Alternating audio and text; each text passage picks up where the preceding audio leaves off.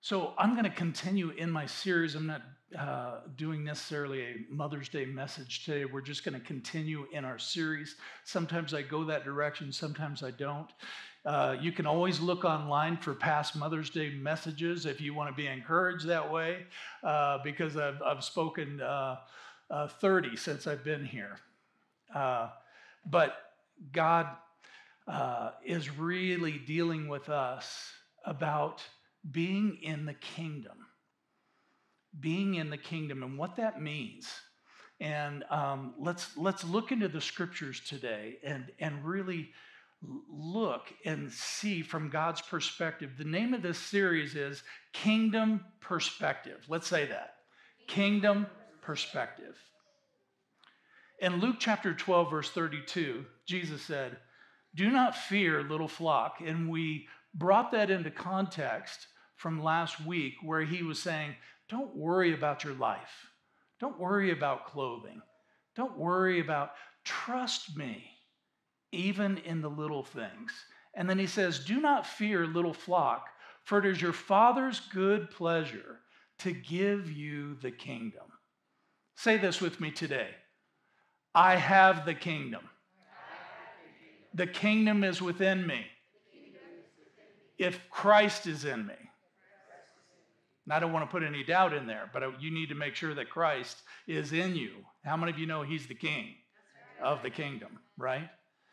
So Matthew chapter 6, verse 33 says, don't seek after the world, don't seek after all these other things, but he says, seek first. Everybody say first. Seek first in priority the kingdom of God, and then all these other things that you've been looking at and desiring in a sense, not in a worldly carnal way, but the desires that God has put in your hearts. He goes, I'm going to fulfill all those things. I'm going to give you the right husband. I'm going to give you the right wife. I'm going to put you in an area where I'll be faithful in that geographical area to meet with you and to influence people around you for the kingdom's sake. Use your gift. Everybody has a gift. Seek first the kingdom of God and his righteousness, then all these other things are going to be added to you. Now go with me over to Matthew chapter 4, verse 23. It says this, and Jesus went about all Galilee, teaching in their synagogues, preaching the gospel of the kingdom. And I'm going to continue here, and it says, and healing all kinds of sickness and all kinds of disease among the people.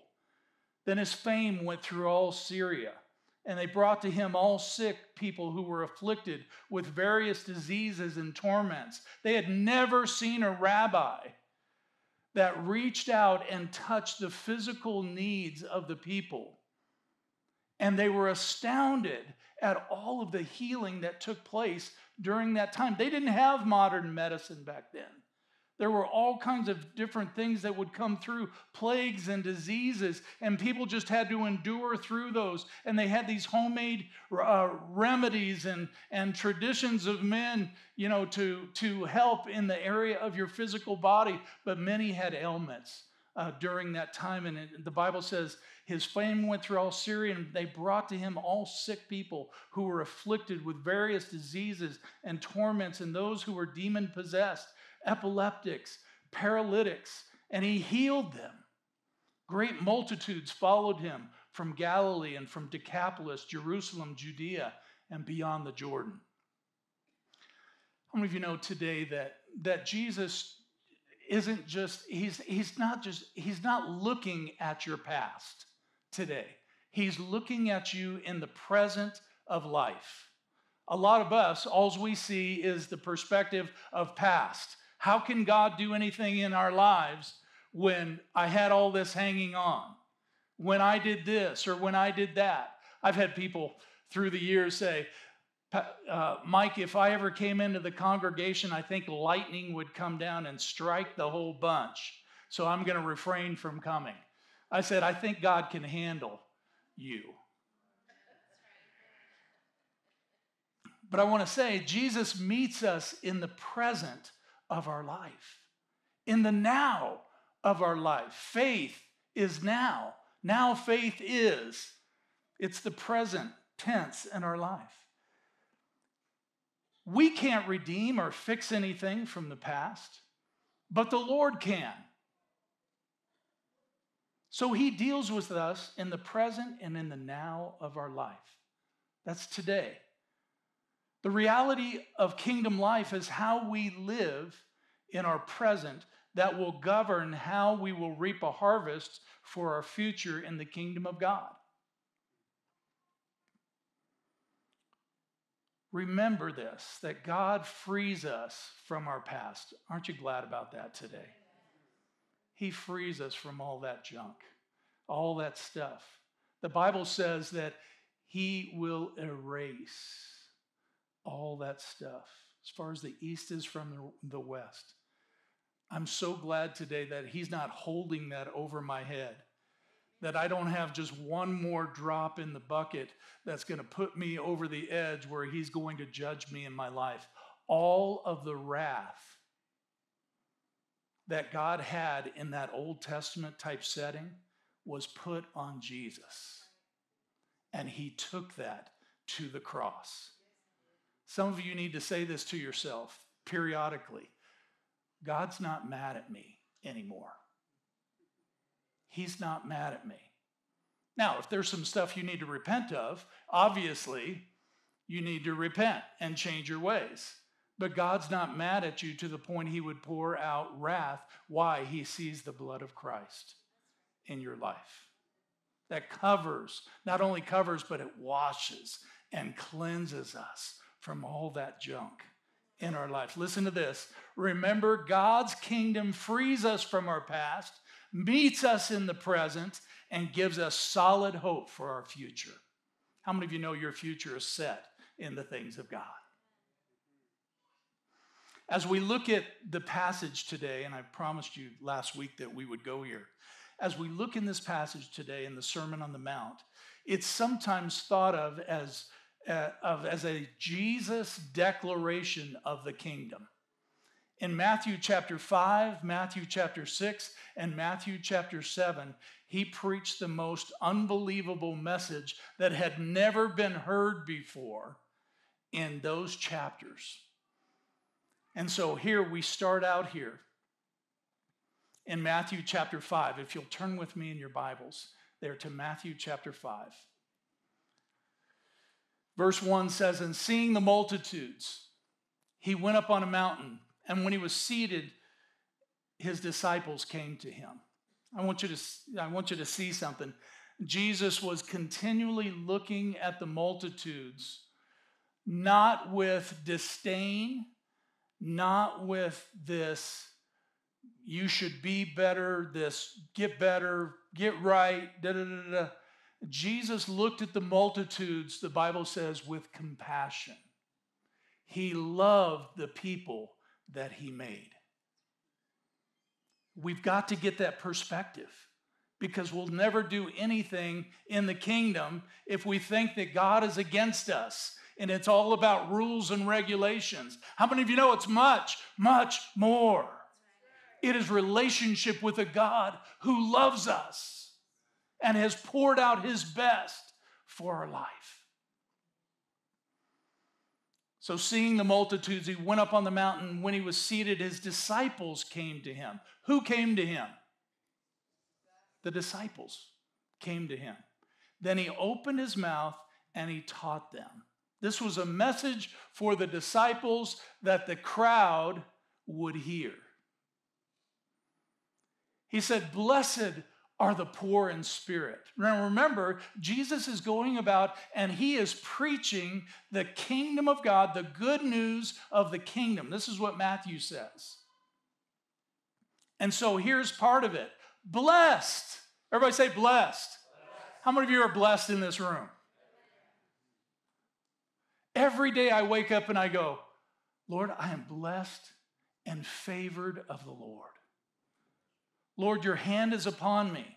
Not because of anything that I've done, because the blood of Christ is in me. Amen? Blessed are the poor in spirit. This doesn't look like a good thing to me. For theirs is the kingdom of heaven, that there's actually a possession here of they have something. But how can you be blessed if you're poor in spirit? Jesus was giving such hope to the hearers of this message. All of us start at ground zero when it comes to initial faith in Christ. There is a complete lack in every person to save ourselves. Jesus is saying there is hope for the person who is in utter despair,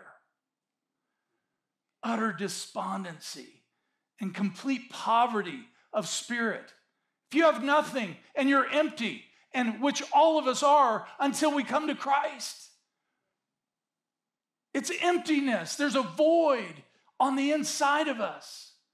But there's something that's drawing us, and what is that? It's the Spirit of God. To know who God is and what He can be in our hearts. And as we identify with Him, things start to fall off. But at the beginning stages, we're absolutely poor. There's a lack there. Where were you before you came to Christ? Where was your life today? Anybody lily white in here? Anybody have it all together when you came to Christ? I'm glad God divinely interrupted me from my stupidity. I'm glad that God came in and decided to bring about in a really radical way in my life, because I had to be delivered from things. And He was the only one that could do that. I had to be delivered of the way that I looked. I had to be delivered from the way that I did things. I had to be delivered from myself because I was so self-absorbed. Jesus, today I want you to know this isn't something that you just add to your life. Jesus is something that you dedicate your whole spirit, soul, body to Him. And He begins to change things on the inside. But you start off completely poor. And praise God that God loved us enough to send us His Son and gave His Son for us, that we would have eternal life. How many of you know that's the starting point? That's what this poor in spirit is. He's looking at His disciples and He says, you see all these crowd around you? Blessed are the poor in spirit, for theirs is the kingdom of heaven. In other words, there's hope for each and every person today. Nobody's left out of that. If they'll recognize their lack and void in life, they can be partakers of the kingdom. That's why we have great psalms today. And like Psalm 23, the Lord is my shepherd. I shall not want. I shall not be in lack. Amen? Why? Because you're a possessor of heaven, and He's poured it out for you.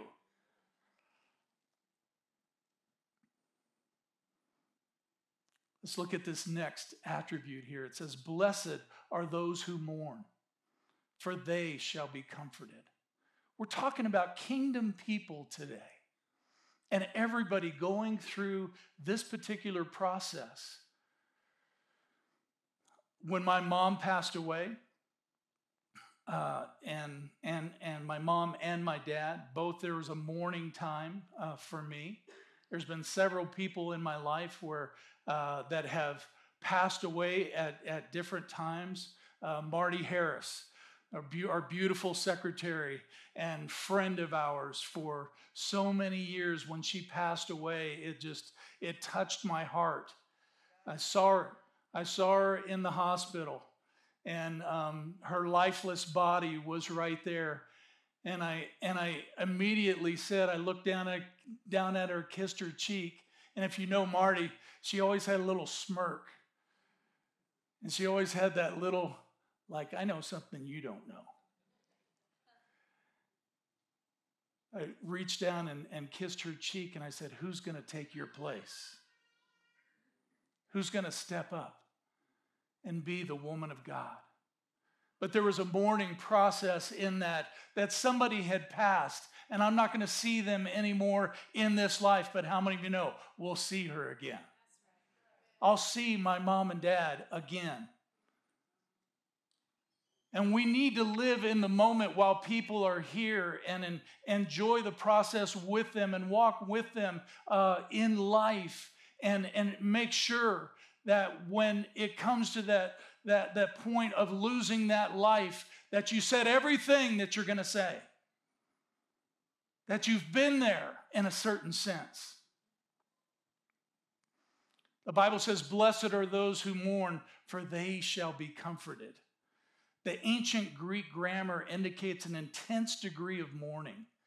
This is speaking of. Jesus does not speak of a casual sorrow for the consequences of our sin, but a deep grief before God over a fallen state.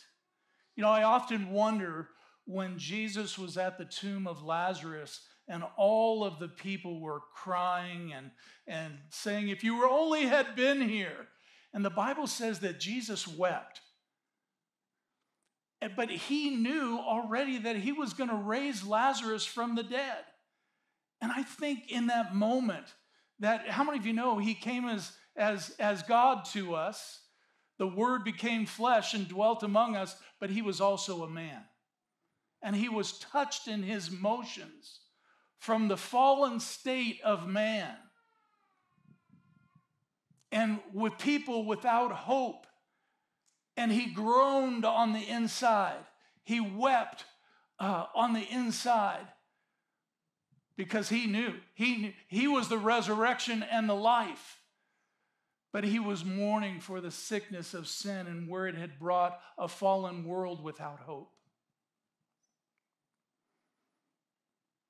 This mourning for us today is that godly sorrow that is needed to bring us to a decision of asking Christ to come into our fallen state and rescue us.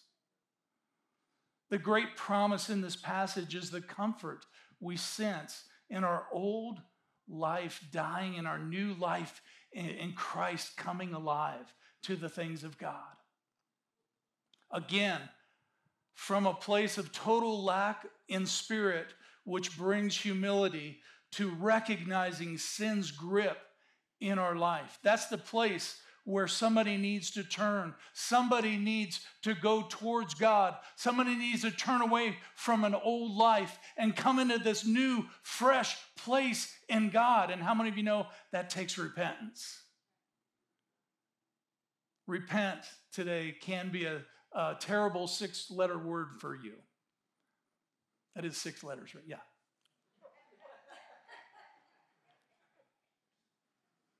But it really just means changing your mind, changing your heart direction, and going the direction of God.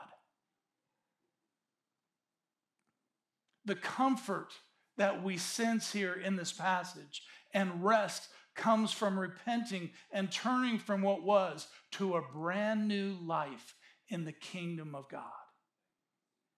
The next scripture says, blessed are the meek. Blessed are the meek, for they shall inherit the earth.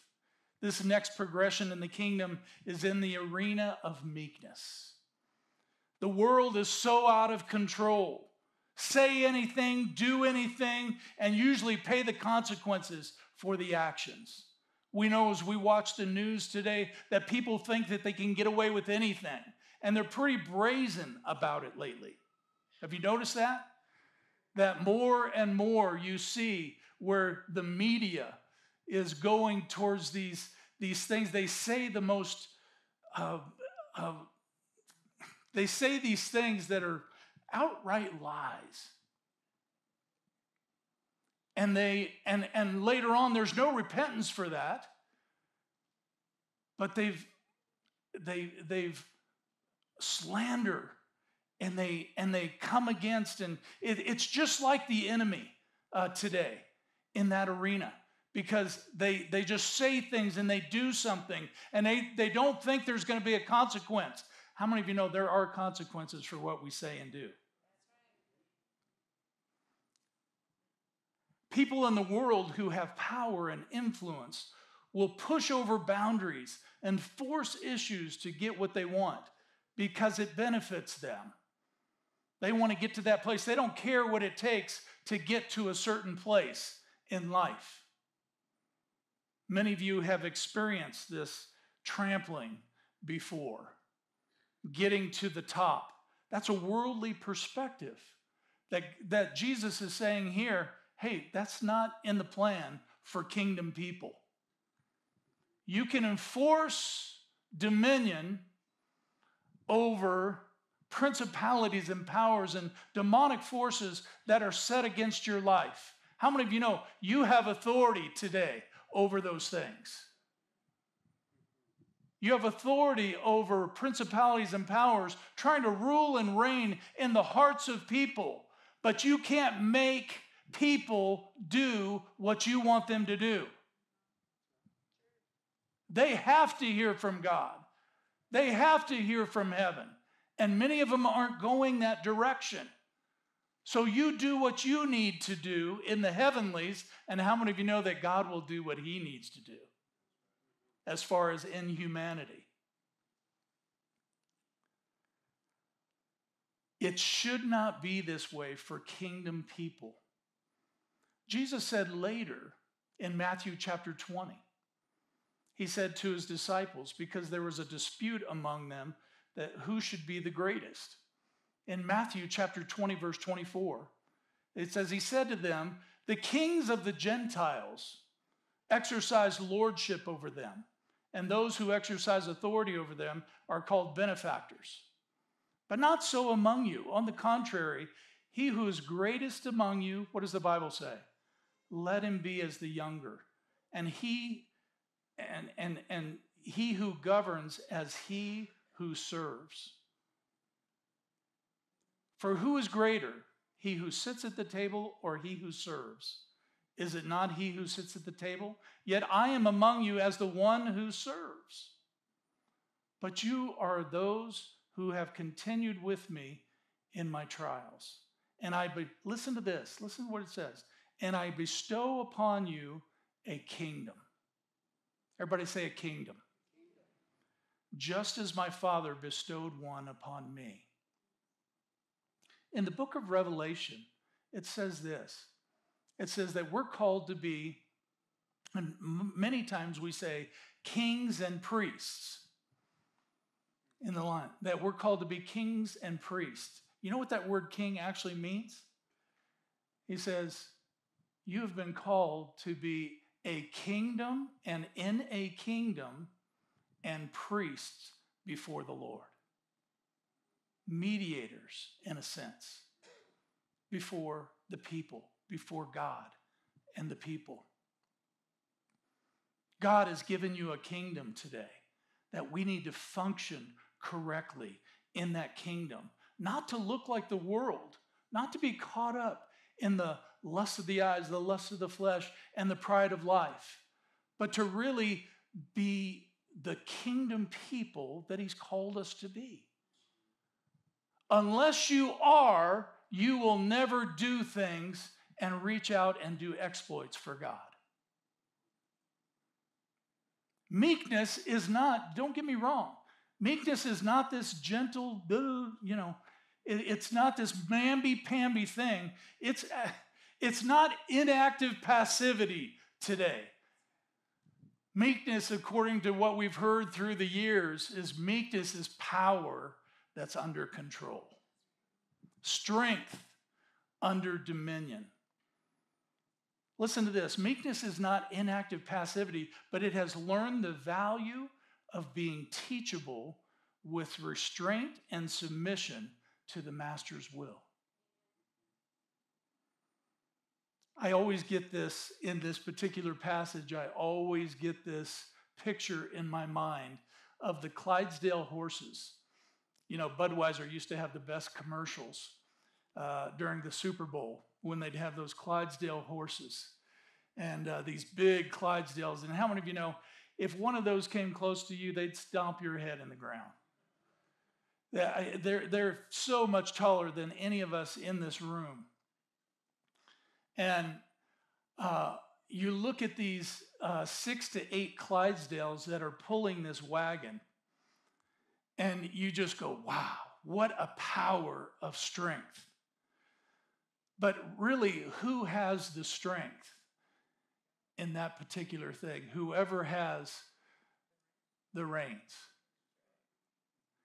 Because they've learned that even as much power as they have to pull this wagon, one tug of the master's reins, left or right, can take that wagon in a whole new direction.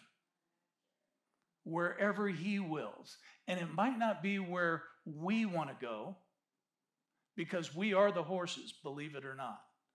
And we need to recognize the power that's within us. That's meekness.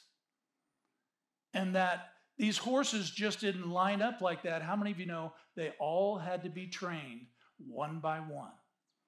Horses have temperaments just like people have temperaments. And God knows exactly how to reach each and every one of us so that we line up.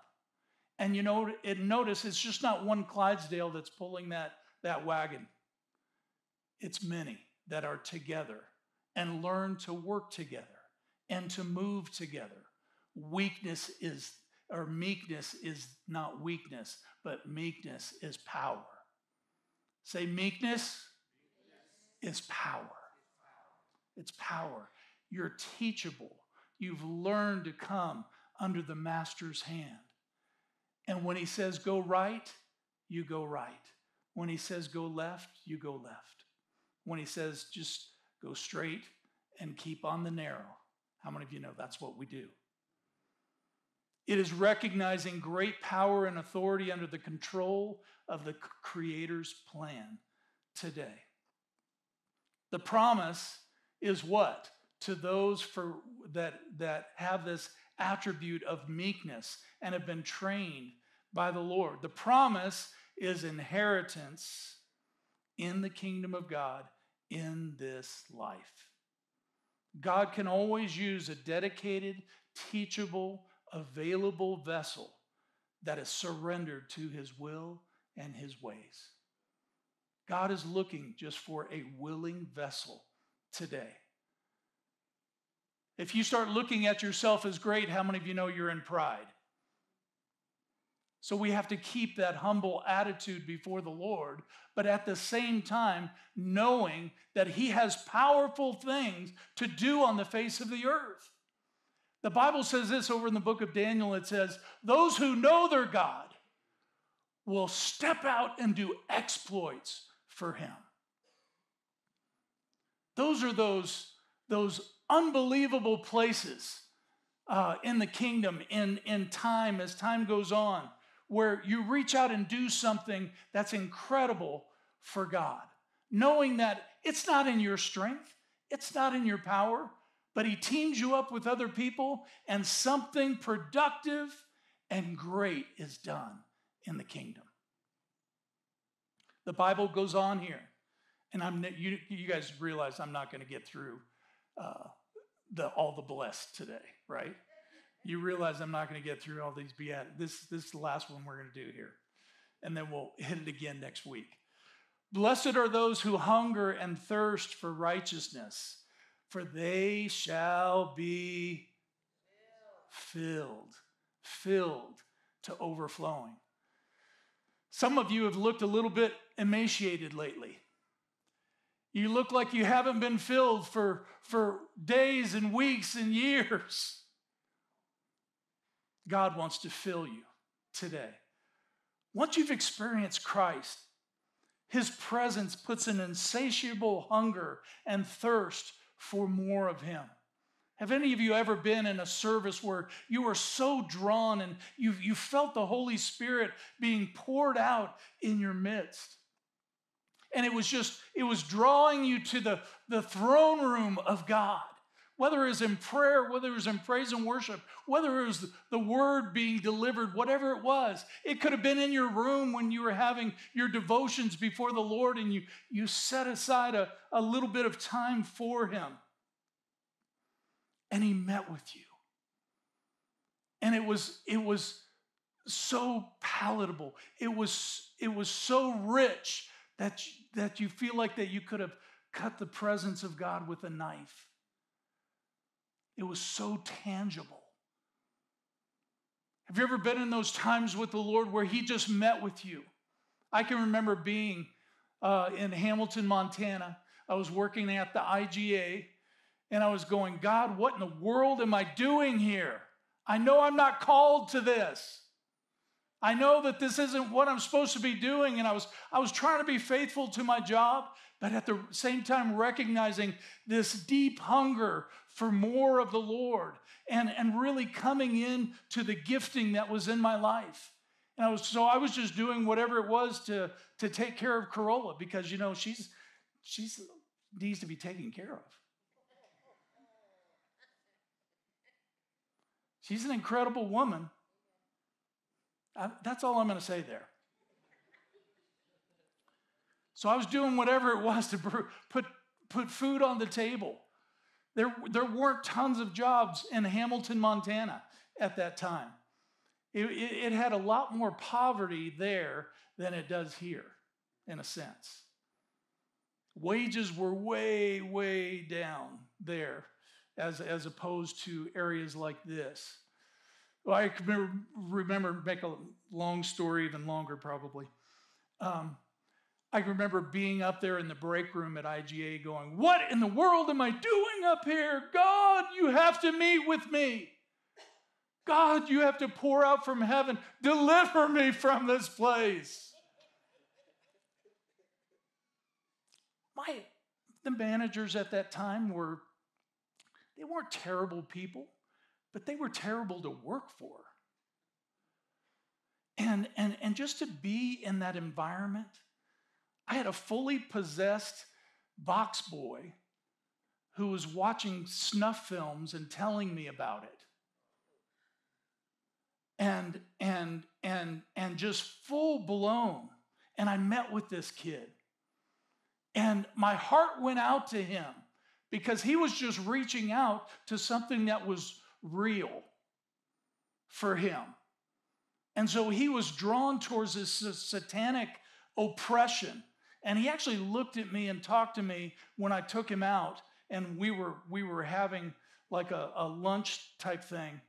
And he looked at me, and in another voice in the demonic realm, looked at me and said, I like what I'm doing. And I go, I rebuke this devil from hell in the name of Jesus. And immediately, that voice left. Immediately, things came into place. And then he talked to me. I was talking to the person again. Because he was so under the control of something totally out of this world and demonic. So that was my work environment a little bit. So I'm working at this IGA, crying out to God, calling out to the Lord, Lord, deliver me from this place, and Lord, bring me into what you've called me to do, because there wasn't a satisfaction at all. And the Lord, in that break room, nobody else was in there. The Lord came in, and I felt the presence of God come in so strong. And he goes, Mike, if you'll just be patient, I'll bring you to that place where you're going to see breakthrough after breakthrough after breakthrough after breakthrough in your life. And by this time, I'm a puddle. I'm a mess. I don't think anybody came in, and if they did, they turned right around and went the other way. Because I'm weeping before the Lord, knowing that there's more in the kingdom. And when you begin to hunger and thirst after righteousness, you come into that place of meekness where you're teachable before the Lord, where he's doing things and you know he's doing things. You can feel his power. You can feel his presence. And the more you feel that, the more you want of God. Some of you need to quit pointing at people and saying, they're the reason why I don't serve God. People will always fail you. You have a pastor up here who is flawed. I don't have it all together. Some of you are going, really? Yeah.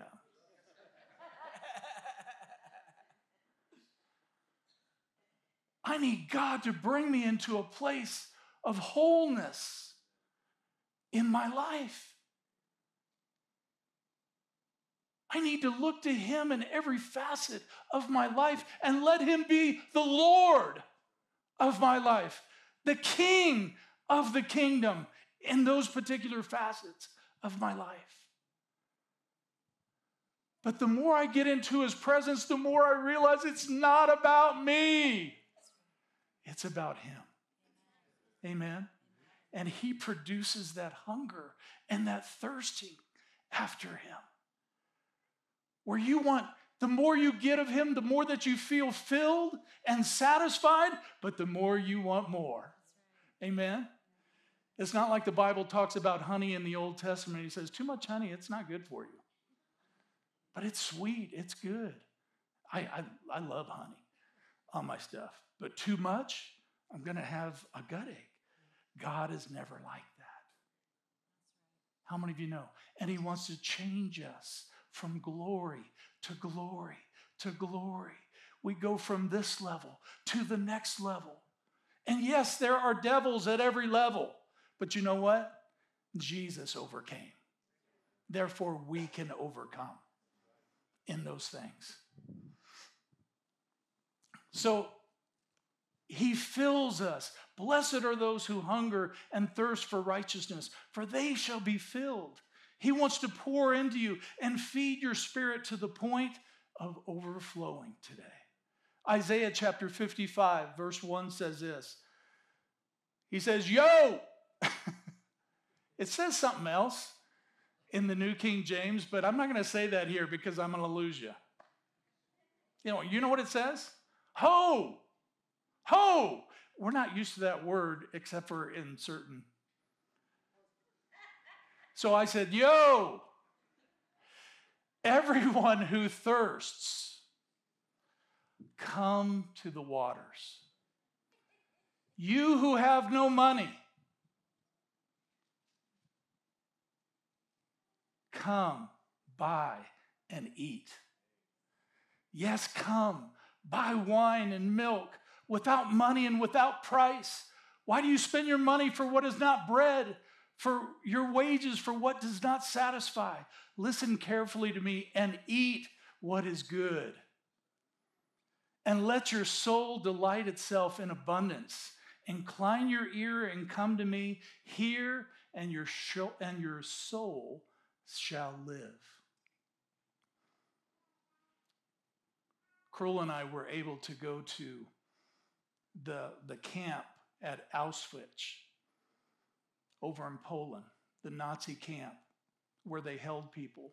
And all along the walls, you see on the inside of this camp where they would come in and they would cut all the hair. They would take the glasses. It was just tremendously evil. And so there's a whole rooms that are filled with suitcases of the Jewish people. Empty suitcases. There's whole rooms that are filled with glasses, with hair that they saved from these Nazi camps. And when you look around the walls and you look at the pictures of all these emaciated people, you realize they didn't get the food that was needed. They didn't get the correct amount of water by any means that was needed to survive. This was evil that was personified. People were treated so inhumanely, without adequate amounts of food and water and shelter. And you look at these pictures and you go, why? Why did this have to happen?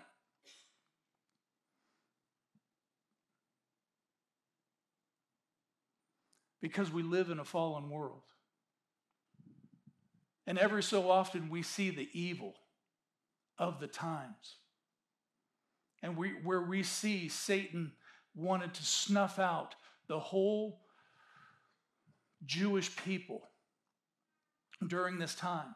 And we've seen this periodically through times. And those are the times where the body of Christ needs to stand up now and not be a part of that demonic influence that's in the earth. Those are the times where we can stand up and be a part. And, right now we're supporting an organization over in Israel right now that is called FIRM. And it's for Israeli-related ministries. And they're currently feeding 100,000 plus over in Israel right now. How many of you know we can't turn our back on Israel today?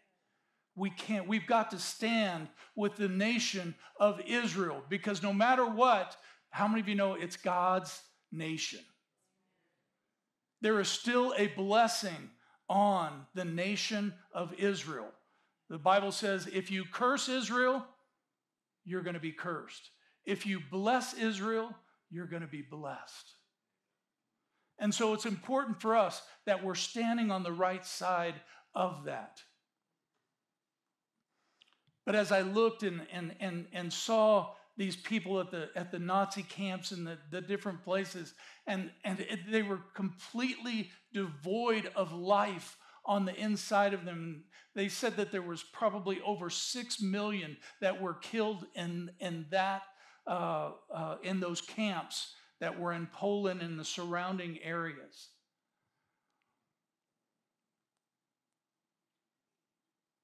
The agenda was to snuff out. The agenda was to steal, kill, and destroy. But how many of you know God wants to pour out abundance of life into his people?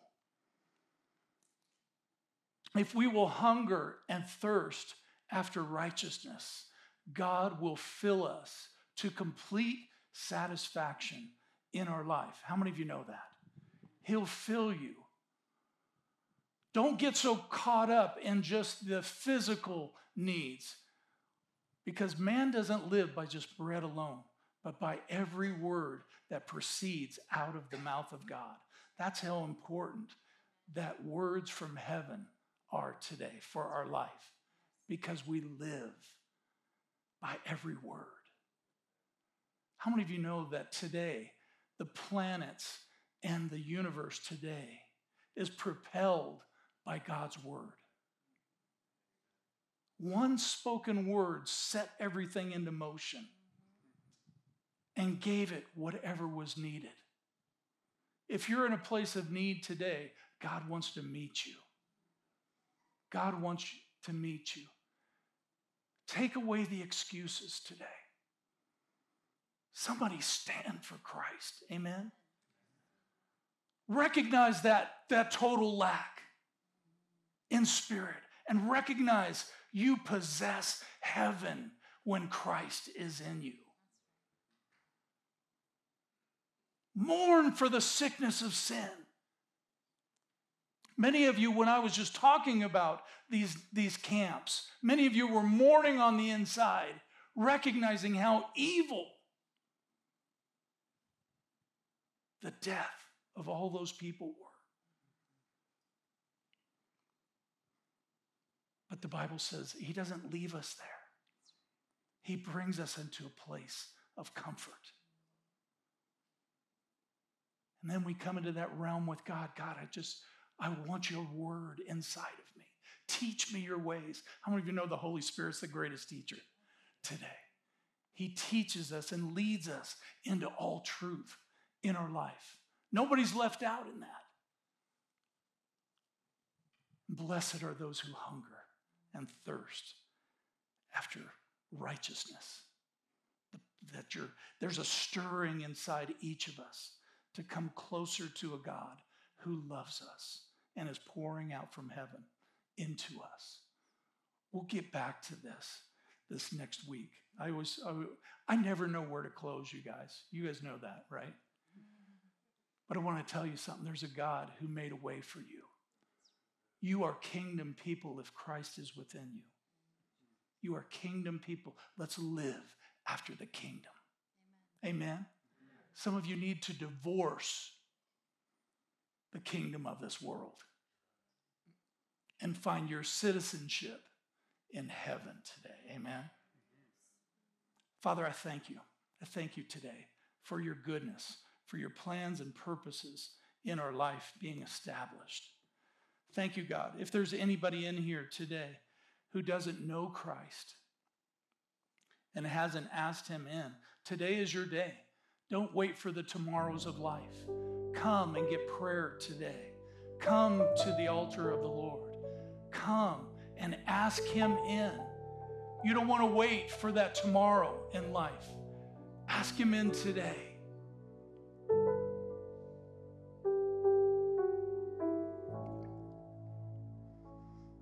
Lord, I thank you for the stirring of the Spirit of God in this place. Sometimes, Lord, we feel uncomfortable for a reason. There's a reason. Lord, it's not always these great feelings.